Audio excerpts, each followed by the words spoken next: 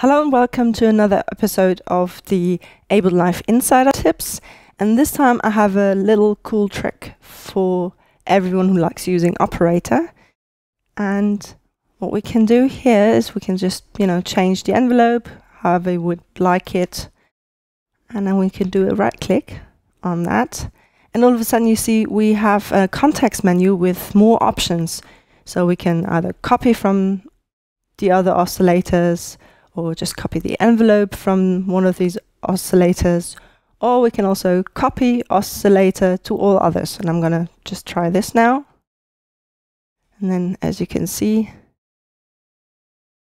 they all have the same values now. So I hope you find this useful, and I'll see you next time.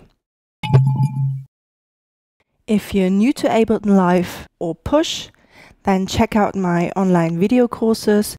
More information can be found on my website sonicbloom.net/courses.